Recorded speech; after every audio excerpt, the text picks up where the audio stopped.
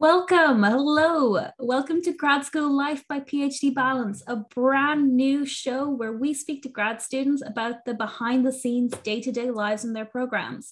I'm your host, Linda Corcoran, and I'm currently finishing up my master's in food science in Ireland.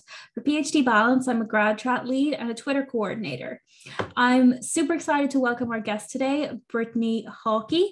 Brittney is a third year PhD candidate in material science and engineering at Penn State University. She previously got her master's in material science and engineering from Arizona State University and her BA in physics and studio art at a small liberal arts school called Coe College.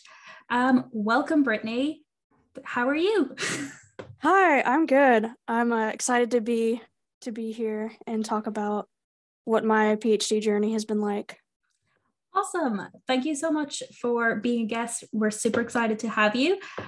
So I guess to start, I said you're in Penn State, but where are you at in your program? Early, beginning, late? I'm basically in the middle right now. So over the summer of last year, so summer of 2021, I took my candidacy exam and passed that. So right now I'm done with classes. I've been done with classes for a while now, thankfully. And I'm just working on research, basically trying to get enough to go and do my comprehensive exam. And for our program, I feel like this is different for every program, like when they decide you're a candidate, but most of our students say that they become a candidate after passing our qualification or candidacy exam, which is the first one, because for us, that is considered the hardest of the two between qualifications and comprehensive, if that makes sense.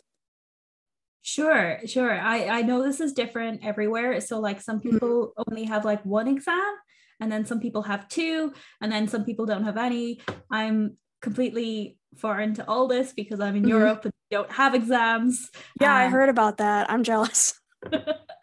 But amazing. Congratulations on passing your exam. Thank you. It was incredibly stressful. Wow. And I think it's weird because every place does it differently too. Yeah, it's very weird seeing it as an outsider and being like, this is a very different system to what I'm in. Mm-hmm. But I guess to bring it all the way back, why did you decide to apply to grad school in the first place? And what did you think it was going to be like? I know those are two very loaded questions. Mm-hmm. I think for me, the moment I knew I wanted to go to grad school was when I went to, it was an undergrad. I was going to my first like big academic conference in my field, and I was giving a poster presentation, and I just loved talking to the other people about my research so much that I was like, well, I guess I should probably go get a PhD so I can keep doing research and talking with people about what I'm doing and stuff like that. I think that was because before that, I had kind of always thought about it in my program, even though it was really small. Most students did go on to grad school. So that was kind of always something I thought about, but I think that was the moment that I was like, okay, I think this is why I actually need to go and get a PhD.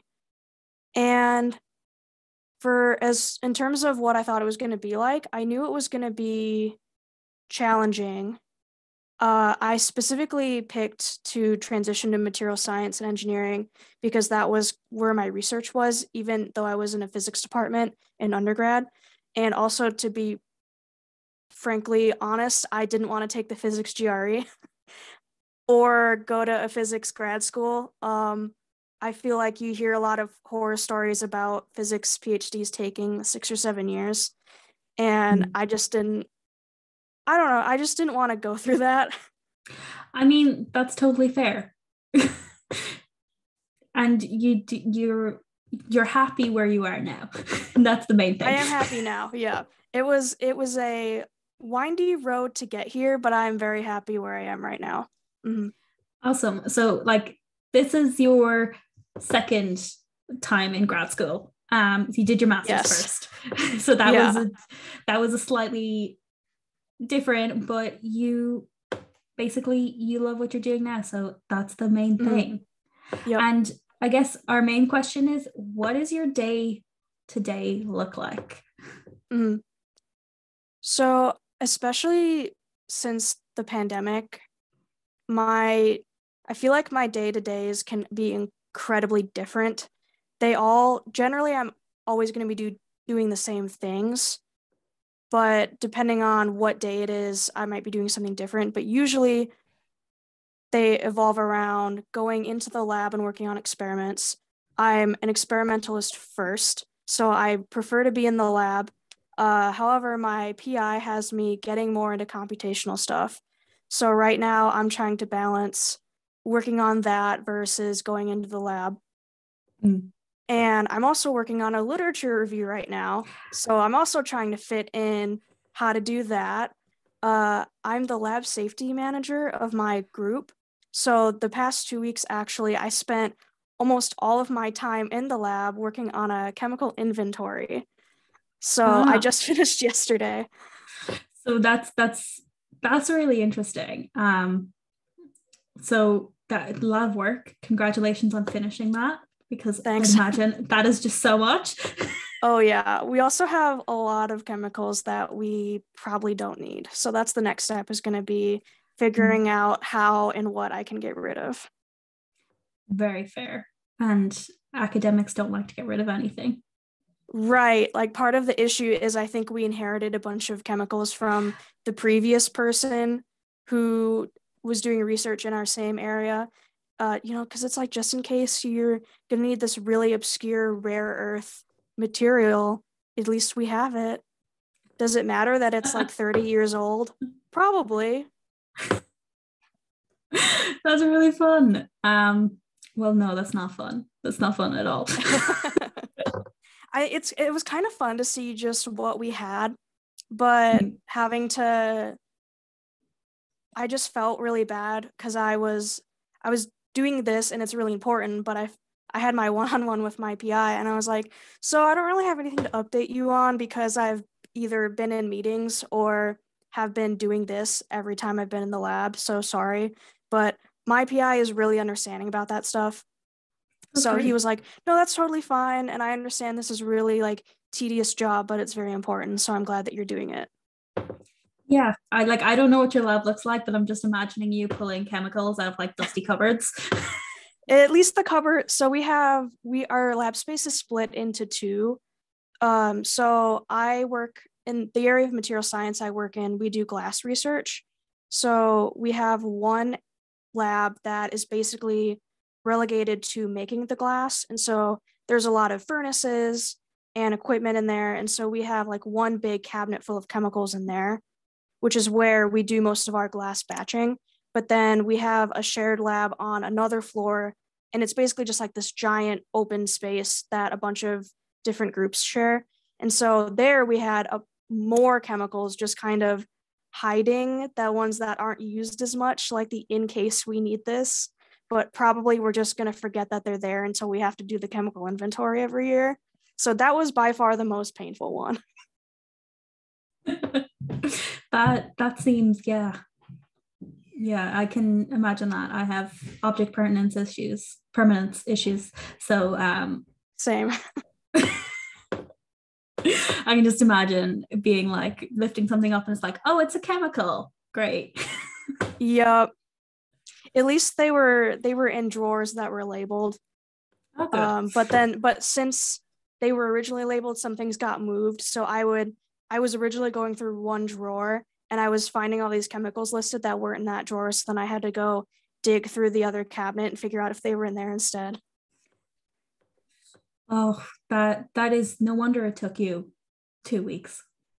Yeah, it wasn't like 2 weeks straight of working, but I know, but basically, yeah, going in doing a couple hours and then taking a day off because I had meetings like all day, yeah, that type of thing. But still, like, you wouldn't. That's a lot. Sorry, I will get off this topic now. No, it's okay. I really was just like honing in on that. But yeah, so I guess, what do your days look like when you're not taking chemical inventory? Right, yeah. So Usually I have, probably not usually, but maybe 1 or 2 days a week, I'll have meetings. Either we have our group meetings every other week on Mondays, or I'll have my one-on-one with my advisor. We meet once a week usually. Or I'll have meetings for, I'm helping plan a physics conference. And so that's where a lot of my other meetings come from.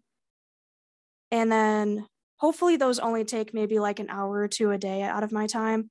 And then the rest of the time is going into the lab, either trying to work on batching glass that we're eventually going to melt, or running experiments, or I'm working on computational stuff or my literature review.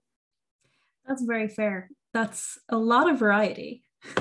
Yeah, I'm also, something that's new for me right now is my group is working with a collaboration with a group at UC Davis, and we have Beam Time at Slack actually coming up next weekend when we record this. So that's been something very interesting, as we've had more meetings for that and trying to figure out how to help them remotely. Because originally we were going to go fly out there, but since COVID has gotten so much worse, we decided it would be safer to just help them remotely. That's very fair. I think one thing that surprises a lot of people is the amount of meetings that you can have. And I know it can vary, but what is your meeting to other work ratio like? So this week in particular, it was bad. I had a lot of meetings this week. Usually it's probably, I would say like 15% meetings, and the rest of the time I'm getting work done. This week, I had almost every meeting I could possibly have for the conference was scheduled this week, and then one of them got pushed to next week. So that in of itself is like 4 or 5 meetings.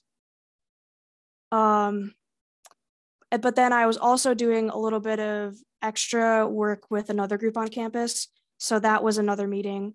So I feel like this week was just bad because of having to do all the lab stuff and then have meetings. Like I got like no research done this week.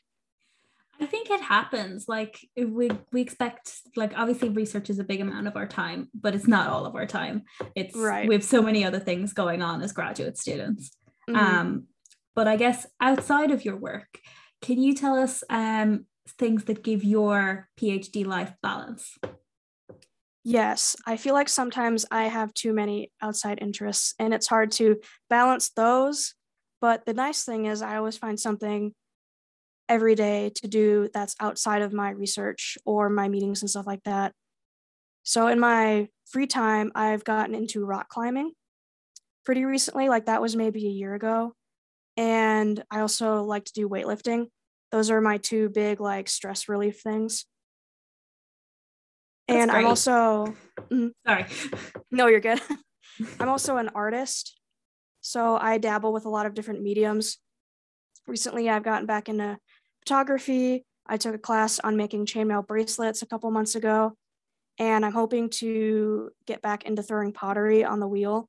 I finally found a space that has wheels and clay and stuff like that for pretty cheap. So I'm excited to get back into that. Very cool. That's great. I love when I see people with loads of hobbies, because I think at one point in grad school, I had like none, and I'm like, I had to get them back. Right. Yeah. I feel like at my previous program, I was just so tired all the time that whenever I had free time, it was basically just like watching shows or YouTube and stuff like that, which I still do some of now. But now I like to play video games. I play board games with friends. I'm finally getting back into reading more consistently. So it's just been really nice to be more conscious about my mental health and setting boundaries for being able to do stuff. Like, because I spent so much time this week in meetings and doing the chemical inventory, I decided today that like once this is over, I'm going to just take the rest of the day off. Good for you. That's the right thing to do. You deserve it. Yeah, I got back yesterday. I was so tired. I had an evening meeting at like 7. And after that, I was just like, man, I'm really tired. I'm gonna take the day off tomorrow. I mean, you did the extra time, so now it needs to be paid back. Yep. Okay, so I guess before we wrap up, what do you want to do next?